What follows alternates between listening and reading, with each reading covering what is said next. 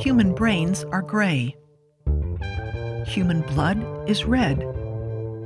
Our bones are off-white. Doesn't matter where you're born or to whom. But human skin is different. Some of us have rich, dark brown skin. Some of us have pinkish white skin. Most of us are somewhere in between. For the longest time, why this variation exists was a real scientific mystery. That opened the door for some to invest this biological trait with moral value, and then use that to justify the suffering of others. But biological traits aren't good or bad. They're features that have evolved because they enhance an organism's odds of surviving and passing on its genes. Like other animal traits, the sepia rainbow of human skin color evolved through natural selection. Now, thanks to advances in anthropology and genetics, exactly how and why it did is no longer a mystery.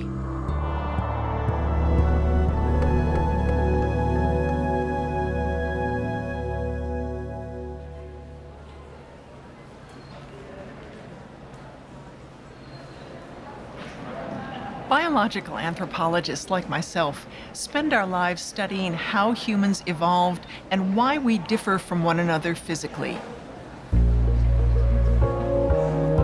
Our skin provides one of the most visible markers of human variability.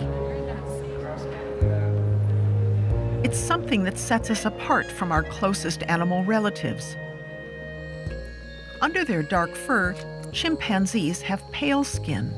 And millions of years ago, that was probably also the case for the primates that were our common ancestors.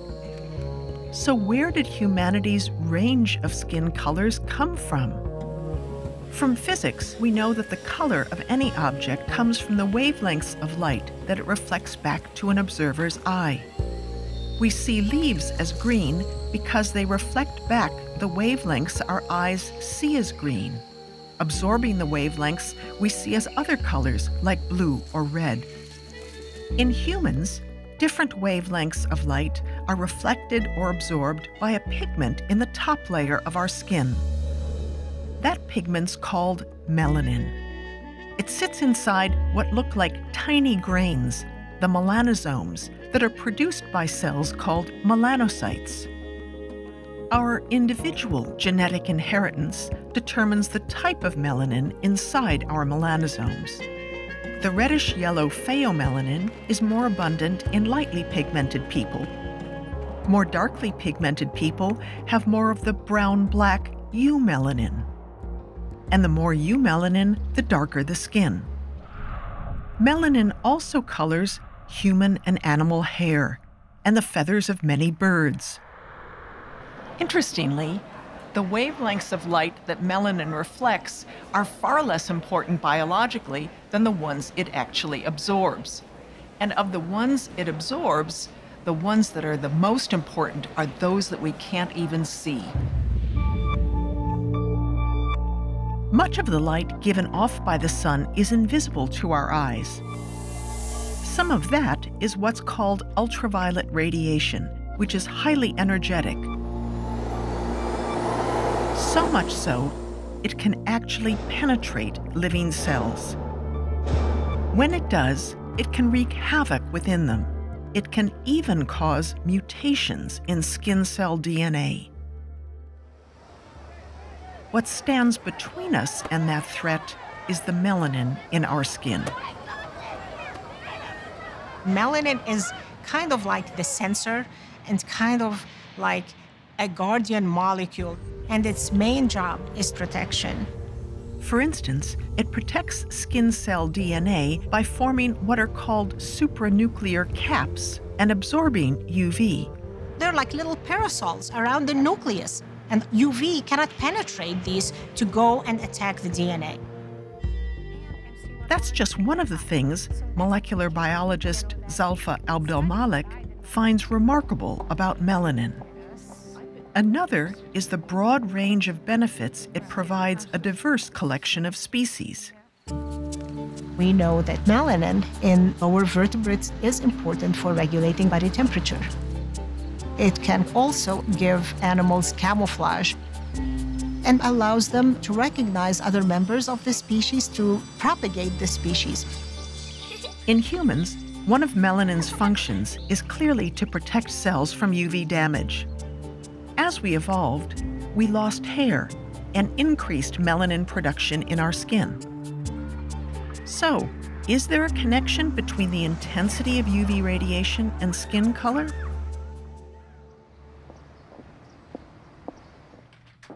Hi, Tess. I first became fascinated with UV and skin color in the 1990s. But as I searched for information about the global distribution of solar UV, I discovered the available data was in fact quite spotty. I began casting a wider net, and almost by accident found exactly the raw data needed to fix that.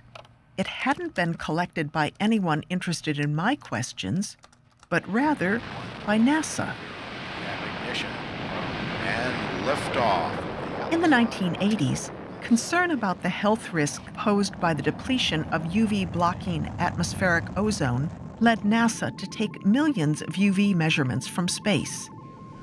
I asked NASA to send me the data, and then asked my geographer husband, George Chaplin, to try to visualize it. It turned out to be a bigger request than I'd realized, but he found a way to turn all those data points into a map that showed for the very first time exactly how UV exposure varies throughout the world. So this is the map. Most striking was the clear gradient between the equator and the poles, which was interrupted only in places where altitude increased UV exposure. This is actually in the Tibetan Plateau. And persistent cloud cover decreased it. Congo Basin, so it's full of humidity and moisture, which is blocking the UV. Solar energy is a fundamental attribute of any environment. And it's a well-established fact that organisms living at different latitudes adapt in some way to their local solar conditions. To see how closely human skin color correlates with UV exposure, I collected skin pigment measurements made by anthropologists studying indigenous peoples.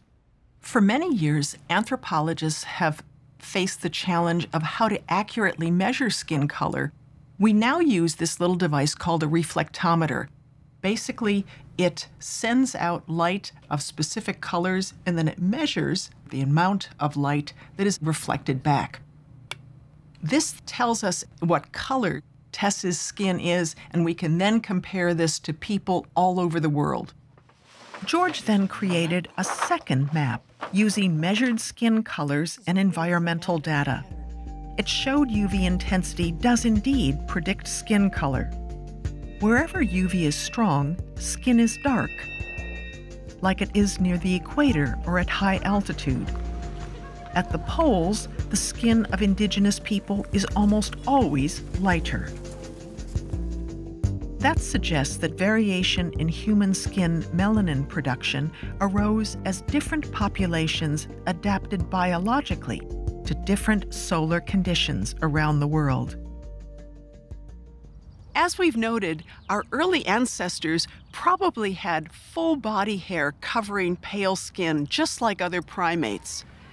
So when did the darker shades of human skin begin to evolve? DNA sequencing has made it possible to find evidence that can help answer that question. Rick Kittles is a geneticist who's skilled at deciphering such clues. Whenever a species undergoes some form of selection, some form of natural selection, evidence of that selection is found in the genome. And so as geneticists, we get really excited when we explore the genome for these signatures. One way in which that's done is by sampling worldwide populations and looking throughout the genome at variation and comparing across populations. And it's a very exciting process. I feel like a detective when I go through that process. One of the many genes that genetic detectives have linked to human pigmentation is called MC1R. Sampling from around the world indicates there's a fair amount of variation in the DNA sequence of that gene, but not from every corner of the globe.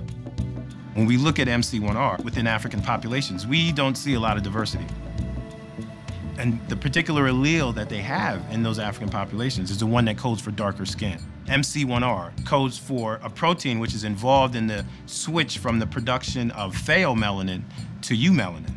And we know pheomelanin is the reddish-yellow pigment, and then the eumelanin is the brown-black pigment. The absence of MC1R diversity in African populations indicates that, in that part of the world, there is strong negative selection against any alleles that would alter dark skin. And how long has this allele been fixed in African populations?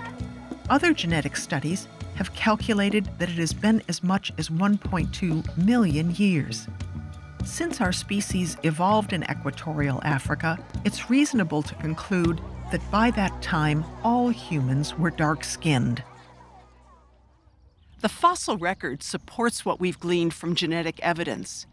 But here's where we confront what was, for me, the heart of the mystery. The evolution of dark skin in humans suggests that under strong UV light, that trait provided a survival advantage.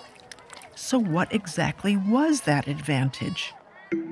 It's certainly true UV damage to skin cell DNA can lead to cancer, and skin cancer can be fatal.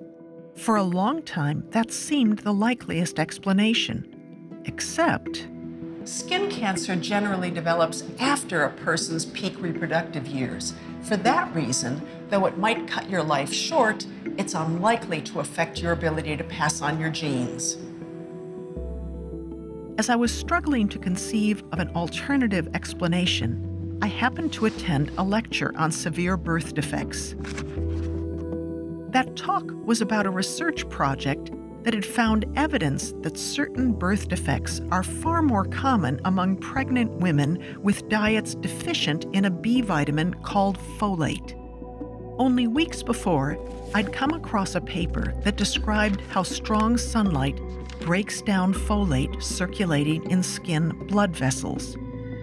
Here was a direct link between UV radiation, skin color, and reproductive success. It was a small eureka moment for me. In the years since, we've learned that folate is not only essential for normal embryonic development, it's even needed for healthy sperm production in males. Folate is biological gold. It is an essential nutrient, and it needs to be protected from UV radiation as it circulates in the blood vessels in the skin. That is what melanin does. I felt I was halfway home on my quest to understand human skin color variation. But a big question remained. Why aren't we all dark-skinned? It turns out there's another side to our relationship with UV light. UV light is not all bad. In fact, the small portion of it known as UVB is critical for the synthesis in our bodies of vitamin D, a process that starts in the skin. Without vitamin D, humans cannot absorb calcium from our diet to build our bones and for a healthy immune system. Back when all our ancestors lived close to the equator, there was no problem getting enough UVB through dark skin to make the vitamin D needed. But then some populations started moving north, where the UV striking Earth's surface is much weaker. In northern latitudes, dark skin makes it hard to produce the vitamin D that human bodies really need. The consequences of vitamin D deficiency include rickets, a bone development disease that can cripple the young. In higher latitudes with less UV, the selective pressure on MC1R that produced dark skin in our ancient ancestors began to abate. When we look at the early movement out of Africa, when that constraint was relaxed, we then see a plethora of variation. In European and Asian populations, geneticists have discovered greater variation in the MC1R gene, but less variation in several other genes, ones associated with lighter skin types. Different environments led to other genes being selected for and being important for those populations in terms of skin color. Selection for light skin gene variants occurred multiple times in different groups around the world, some of it in just the last 10,000 years. Support for the idea that the UV vitamin D connection helped drive the evolution of paler skin comes from the fact that indigenous peoples with diets rich in this essential vitamin have dark pigmentation.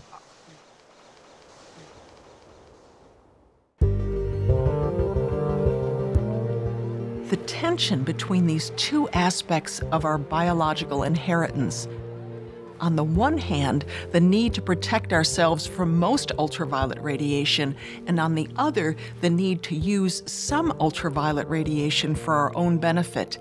These forces drove the evolution of the wonderful variation in human skin color that we see around us today. It's the legacy of an evolutionary balancing act necessitated by the different environmental conditions people have faced around the globe. The thing is, where once human migrations took many generations, we now move about the planet at the speed of sound. That means increasing numbers of us have pigmentation that's not a good match with where we live. People with fair skin and red hair, your phenotype is telling you you have a high risk of skin cancer if you're out in the sun. If you're a dark-skinned individual, living, for example, in Scandinavia or in Minnesota, you're not going to have optimal exposure to UV for optimal vitamin D synthesis, and you need to take supplements. We now know that we need to make cultural adaptations like these to stay healthy, but that's not all we've learned. With the knowledge we now have about evolution, we also know that skin color is a flexible trait that has changed through time as various groups of people moved to sunny or less sunny parts of the world. And we know that skin color is inherited independently of other traits and is not associated with other aspects of a person's appearance or behavior.